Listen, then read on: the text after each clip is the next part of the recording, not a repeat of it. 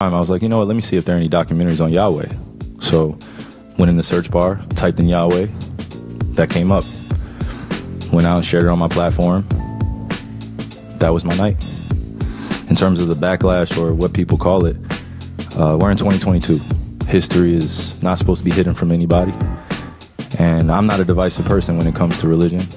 I embrace all walks of life. You see it on all my platforms. I talk to all races, all cultures, all religions, and my response would be, it's not about educating yourself on what Semitism is and what anti-Semitism is. It's really about learning the root words of where these come from and understanding that this is an African heritage that is also belonging to the people.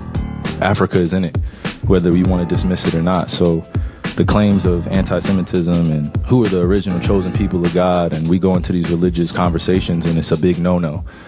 I don't live my way like that. I don't live my life that way.